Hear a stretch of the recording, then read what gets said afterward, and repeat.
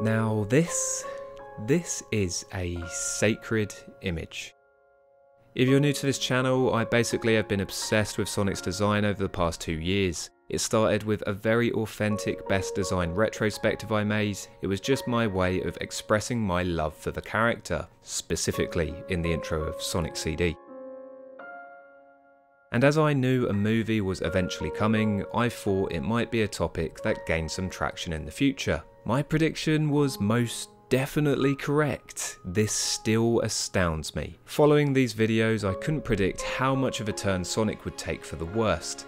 He literally took a supersonic plummet into the deep fires of social media. That's no good. The movie leaks followed and they weren't looking too fresh. These were followed by an even bigger shock and one of the most horrific reveals of a character redesign since, well, Sonic Boom. The movie looked horrendous straight off the bat purely because of Sonic's ugly humanoid teethy gerbil rat Alvin and the chipmunk style monstrosity of a character design, and the internet did its thing. It exploded. Memes, anger, redesigns, memes, anger, memes, anger, redesigns, confusion, memes, anger, anger, anger. Did I mention anger? Journalists and YouTubers all over had a field day with this design, me included. I've since had a redesign myself, as my head looks a bit like a rodent. One film delay and an apology from the film's director later, and we had a promise of a redesign on our hands.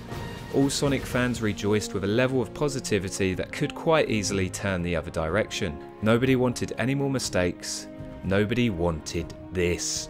Now, it's been quiet, but over the past month or so, leaks have started to come into the public eye yet again. 2 images appeared, both appearing to be from promotional posters and press material, in a similar way to the original leaks of the bad design. I posted one of them on my community page, and that was going to be as far as I went. I thought these were massive improvements to the original, and I was happy to leave it there and wait for the trailer. But today, whilst browsing Twitter, I saw this new leak, and it's blown my mind. I simply have to talk about it straight away. I believe it was discovered originally by the user @SnidyMcCoolGuy. Thank you. This looks like another leaked bit of press material. Potentially it's the design of a standee that you'd find at a cinema. There's no surrounding graphic, and the picture and hashtag that supports it I think pretty much confirms that. I've taken the liberties to make this render look a little bit more accurate for the purpose of this video, though forgive me as it's not my forte.